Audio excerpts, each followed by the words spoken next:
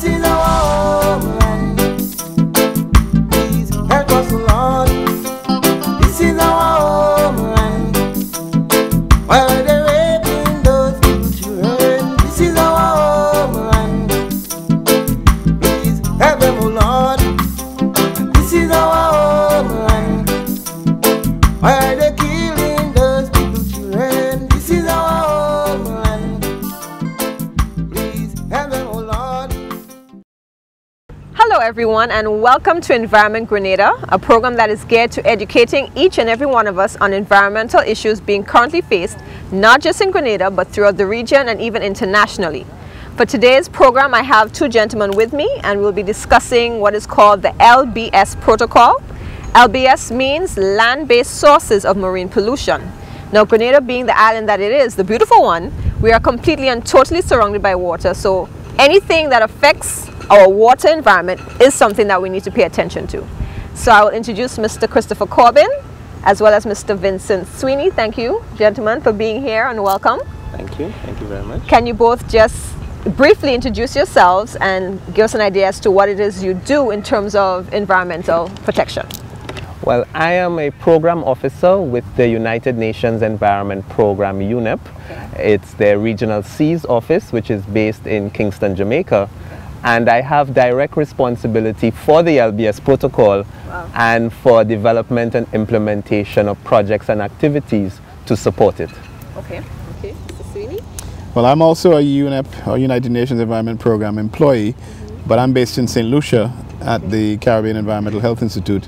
And my responsibilities are as regional project coordinator for a 13-country Caribbean project. Wow. Related to integrating watershed and coastal area management, and that's being funded by the Global Environment Facility, of which Grenada is in fact one of the participating countries. Okay, great. And I know both of you gentlemen are here for a short time. Tell us why you're here. Why are you in Grenada at this point in time? What's the purpose of your visit?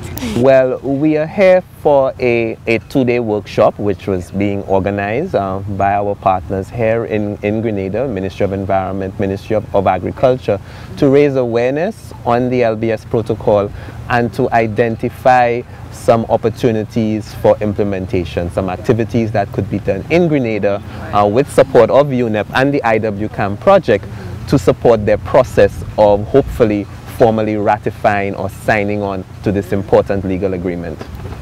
In reading up on the LBS Protocol, I came across what they call the Cartagena Convention, and I know it's all related. Yeah. So Mr. Corbin, if you could just take us back to the Cartagena Convention and lead us on to the LBS Protocol, so at least we could make a linkage. Yeah, definitely.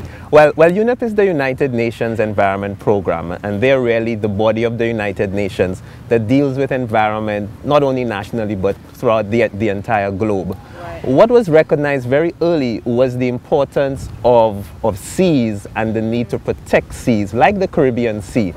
And therefore, one of the early initiatives was towards the development of programs within different regions of the world to protect their particular seas, and the Caribbean Sea being one of them. In 1983, all the countries of the wider Caribbean, both the island states, but also Central America, Venezuela, Colombia, got together to develop what is still the only regional environmental agreement for protecting the Caribbean Sea. Since it was formally done in Cartagena, Colombia, it was termed the Cartagena Convention, exactly. But it really is a landmark agreement. It's where all the governments got together and decided we needed to do something to protect the Caribbean Sea. Okay. Okay, so how now does that tie in or lead us to the LBS Protocol? Good question. And what happened was that when we came up with the Cartagena Convention, we said, okay, that's the first step. Now, what do we need to deal with that are the major priorities for the Caribbean? Okay. And two things came up. One was protection of our biodiversity, and here I mean our coral reefs, our mangroves. And the second one was protection of the environment from pollution. So the LBS Protocol was developed in 1999. So far, though, only 6 countries have actually formally signed it and said, well, yes, this is something we want to commit to. And we need 3 more countries to come on board to have this protocol, what's said, become international law. So it's not yet international law. Okay, okay. So can you tell us who are those 6 countries that have already signed on? Well, the first 2 were Trinidad and Tobago and Panama, and they signed, you know, at least 6 or 7 years ago. And then we had a lull. No one was signing on. And I'm happy to say within the last 3 years, we've really built some momentum. So we had the governments of St. Lucia, of Belize, of France, and more recently the United States of America. So now I think we have a momentum going, and I think it's very timely that Grenada now has really shown a strong interest in the LBS Protocol. Mr. Corbin, just to continue on the LBS Protocol, again, just a reminder, LBS standing for Land-Based Sources of Marine Pollution. What are the main objectives of the LBS Protocol? And I take it, since you're here in Grenada, that we're trying to get Grenada on board with it. Exactly. Correct? So what are the main objectives of the LBS Protocol? It's first good to mention that the protocol is a legal agreement. Okay. Within it, it normally has a set of objectives, as you've mentioned, but also a set of obligations in terms of what the government commits to. Okay. In terms of the objectives, they're really quite simple. One is to reduce pollution from land-based sources. Some examples. Some examples. Solid waste, garbage. Sewage coming from domestic, from hotels, from industry, controlling oil. In fact, we just went on a field trip and noticed the number of garages that do, you know, locally, yes. And we saw that, we realized there's a potential source of pollution coming from land-based activities. So the idea is to look at ways as to how can we reduce this pollution, how can we minimize it, so that we minimize the impact not only on the environment but also on human health. Okay. The second main objective behind the protocol is where the regional cooperation comes in, and that's to exchange the information. Especially for small islands, sometimes the impacts come from outside. Right. And we need to look at ways as to how can we share experiences, how can we share lessons learned, and how can we get a better idea as to what is the state of the marine environment and the Caribbean Sea, because it affects all of us. You mentioned, well, just for my own, well, all of our benefits, in terms of some examples of land-based pollutants. I take it chemicals used in agriculture, would obviously be another example as well. We did a study that tried to identify what were the major sources of pollution affecting the environment from land-based activities. Right. The number one was untreated sewage coming from everywhere. Right. And that was the major point source, so the one that we could identify coming from outfalls and from pipes. Right. And so. And the other main one came from agricultural runoff. So the use of fertilizers and pesticides. When you have heavy rainfall and you don't have proper land use practices, a lot of that ends up as sediment and runoff into the marine environment. Government has to play a role in getting this protocol implemented and passed and adhered to as well. Yes. Is there a significant cost to the government to do that? There is a cost. I would dare say there's a greater cost if nothing is done.